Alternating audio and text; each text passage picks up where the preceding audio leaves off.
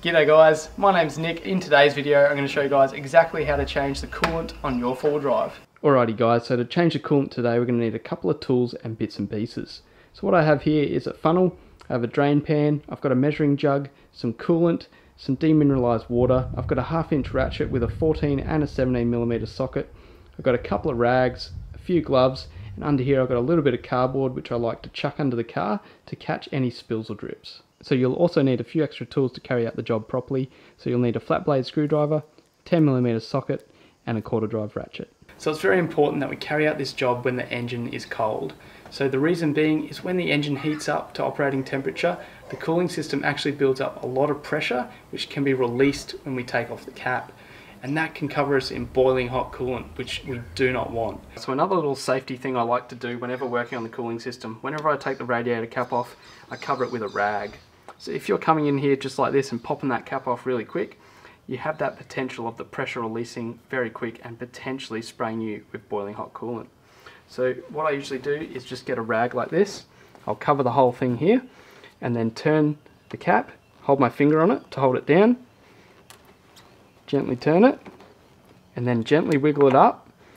And if there is any pressure, you'll definitely feel the coolant coming out of there.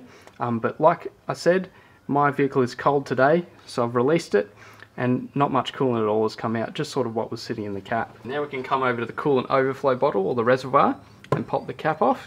So this will just help all of the coolant rush out when we loosen the drain bung. So I'll just chuck my bit of cardboard under. And now we can take off this under tray so we can gain access to the drain.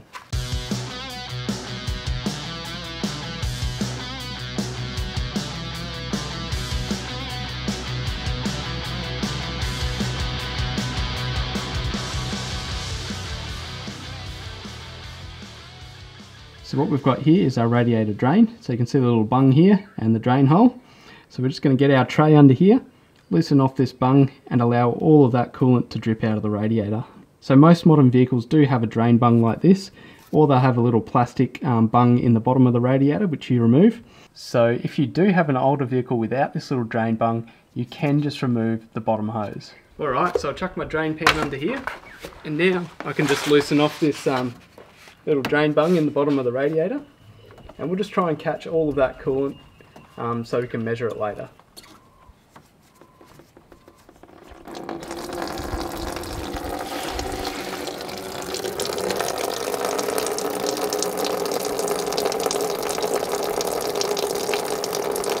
So now we'll just leave the vehicle for around half an hour or so and let all of that old coolant drip out of the cooling system.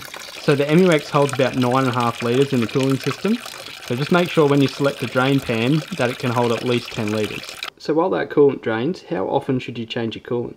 So according to the Isuzu service manual, factory filled coolant must be replaced at 75,000 kilometres or 60 months, whichever occurs first. It also states in here that the coolant concentration should be inspected every service. So this can be done with a little stick that we drop into the coolant, and it measures the concentration of coolant in that cooling system.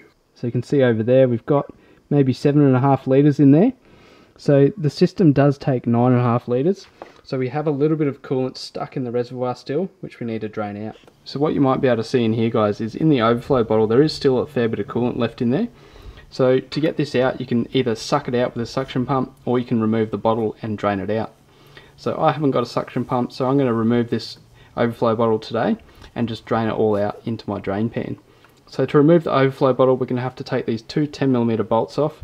We're going to have to unclip this little hose and take it off the spout here as well.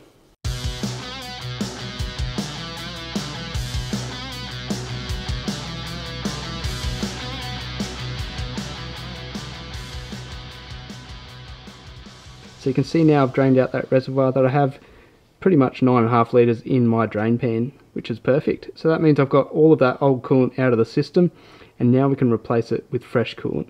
So before we fill the coolant back up, I've just got to fit my overflow bottle back to the vehicle.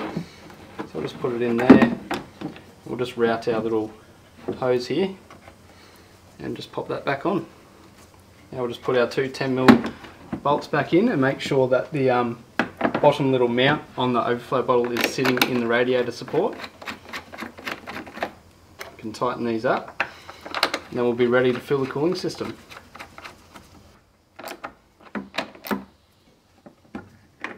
Alright guys, so it's time to fill the cooling system with fresh coolant. So what I have here is my coolant, demineralised water, and I have a measuring jug. So this is coolant concentrate, so I need to mix the coolant concentrate with a 50-50 ratio with demineralised water. So I'm going to put 1 litre of demineralised water into my measuring jug and 1 litre of coolant concentrate, mix it around, and then I can put it into my cooling system. So you can get premixed coolant, which is perfectly fine to use, but I just find that the concentrate coolant seems to last a little bit longer. So 8 years and 500,000 kilometres. So I'll pour 1 litre of concentrate into here, in my measuring jug. And now I've got 1 litre of demineralised water.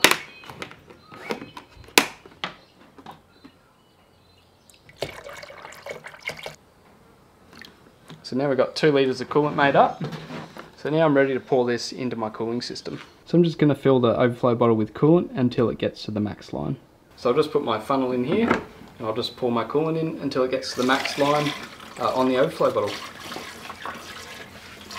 So there you go. So the overflow bottle takes roughly 1.75 litres of coolant. So now we can close the lid on the overflow bottle, and now it's time to start filling the radiator. Alrighty, so I'll put the funnel into the top of the radiator there. And I'm just going to pour the rest of that coolant into the radiator that I had left over, just slowly.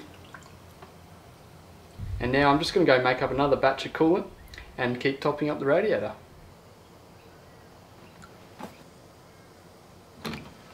So I've got another bucket of coolant here that I'm going to put into the system. And now the best thing about measuring all of the coolant that we drained out of the system is we know exactly how much we need to put back in to get it to the correct level. So by pouring the coolant in slowly like this, we ensure that we don't get any air pockets or air bubbles caught down in the system. So by filling it slowly, we allow that air to escape through the radiator, so it has time to get out before we pour the coolant in. Alright, so this is the last bottle of coolant. I'm just going to slowly pour that in. Now you can see that I get to my last bottle of coolant and it starts to overflow the radiator. So I'm going to have to put this aside for a second and we'll just let that drain down a bit. So you can see here that the radiator is full to the brim, can't get any more coolant into it. So what we're going to do now is start the engine up, turn the heater on full and get that water pump circulating the coolant through the whole system. So this level will hopefully drop down a little bit more and we can get that extra litre into it.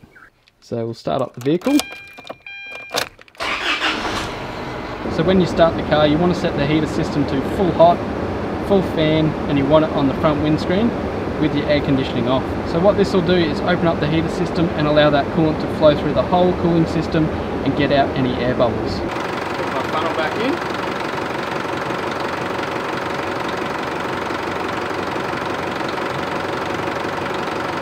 So I've let the vehicle run for about 15 minutes now and the radiator level is staying full and there's no more air bubbles coming out. So that's exactly what we want to see. Now we can pop the radiator cap back onto the vehicle and we can give it a rev and heat it up to operating temp.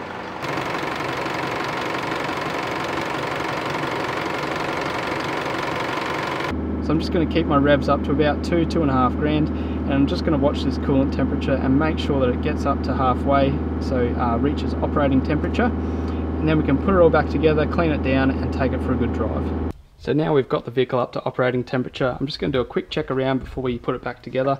Make sure that our level in the overflow bottle is still on full. Make sure our cap is tight and it's not leaking. And we'll just make sure that underneath here our drain bung is tight and dry as well. Alright, so I'm just going to chuck my under tray back on.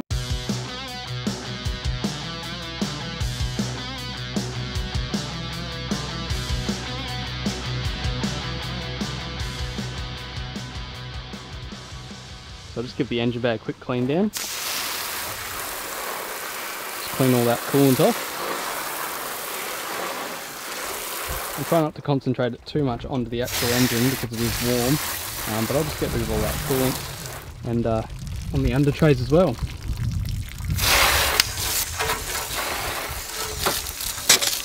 So now it's time to go for a decent half-an-hour drive to let all of that coolant circulate through the system.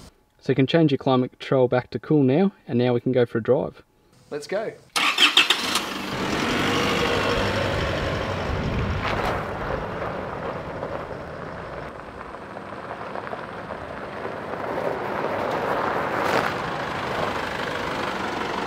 Okay guys, so now we've been for a decent 30-minute drive. We've got the vehicle up to operating temperature and we've allowed that new coolant to circulate the system. Now what we need to do is allow the vehicle to sit for up to 4 hours, if not more, and let it cool down completely. So what we can do then is we can recheck the coolant level safely in the radiator and in the overflow bottle. So now I've let the vehicle sit for around 4 hours, I'm just going to do a quick check over of the cooling system.